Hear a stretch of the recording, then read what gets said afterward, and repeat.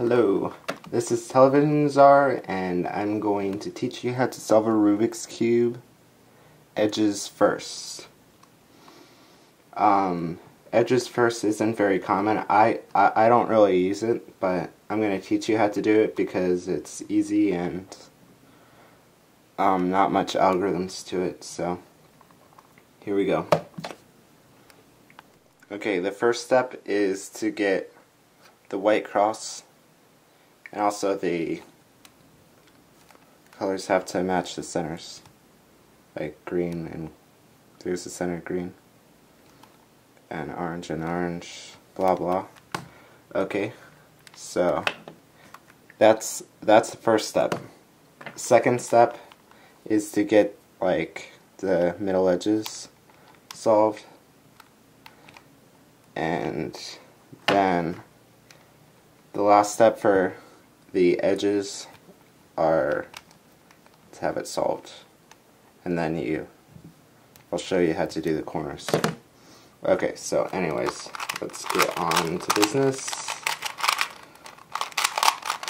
Okay, the first step, which is white cross, you have the white center at the bottom, and then you rotate the cube so that all the white stickers are on the top layer, and it's all intuitive, so there's not any algorithms to it. Okay, so then once you have it looking like this, you turn the cube so that the cubey, the white and blue, matches with the center, so blue and blue, and you rotate it 180 degrees, and same with everything else. Okay, and then solve the cross. Okay, now the next step is solving edges. So the first edge piece that you look at the top for the edges, there's a red and a green edge. So then you put it so that the green on top is above the green center. And then you look at the front, there's red, and the red center's to the left. So you do the left algorithm. There's two algorithms for the edges, and they're both three moves, so it's really easy. With the left version, it's left inverted, up, left, and that puts this in the correct spot. Now looking at the top, there's an orange and a blue. The blue needs to be above the blue sticker, and then here's the left version again. So do the move that I showed you, and now here's a blue. Blue needs to go above blue, and the red is to the right. So with this one, you do right, up inverted, right inverted. I'll do it slower. Right, up inverted, right inverted. And that puts the edge piece. And then, see, with the last one, you have to make sure that you don't have to at first, but if you want to get really good and fast at it, you try and get the yellow cross at the same time. But anyways, orange on top, like above the orange center, and then the green, so it's to the left, and do the left algorithm. And now the last thing is completing the cross. So if you don't have a complete cross yet, I'll show you right now. Okay, so with this, you put the L to the top left, and then you do front, right, up, right inverted, up inverted, front inverted. And then there's the crossbar, front, right, up, right inverted, up inverted, front inverted. Okay, and now you finish the cross. So you look around the cube and you pair up the front edge with the center.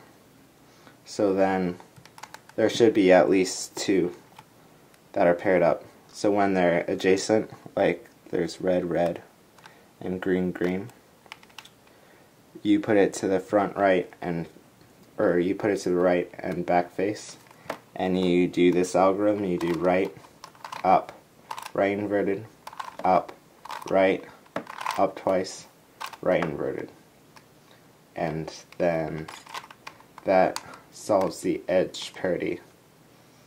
And then let's get on to corners. Okay, with corners, there's one algorithm to it, but it's a lot of work. So you look at I flipped it around so there's the white on top, and you look at the front right top corners, and if it has a yellow sticker on it, it's good. So put it in the front right position, and then you look at the other colors. There's blue and orange, and then you look at the bottom right and put the edges so that it's in the blue, so that the blue and orange edges are in the front and right position.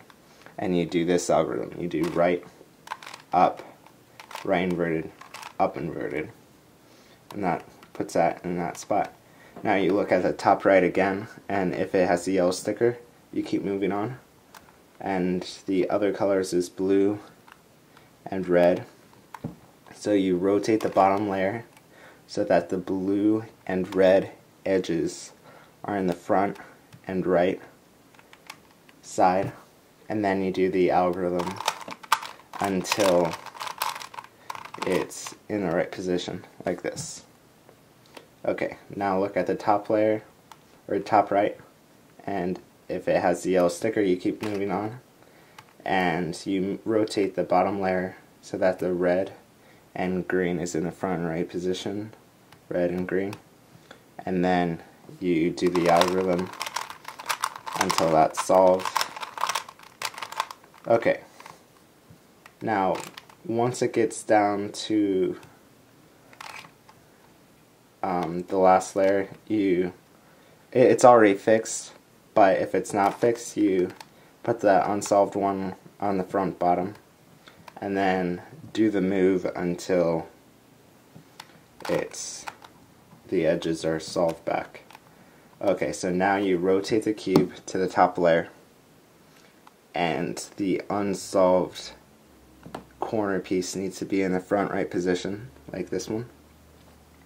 Now, since this has a yellow sticker and it's on the top yellow layer, you just do the algorithm from the bottom, or just do the algorithm once, and then you look at the top right, there's white, and then the orange and blue. So you rotate bottom layer so that the edges are orange and blue in the front right position, and then you do the algorithm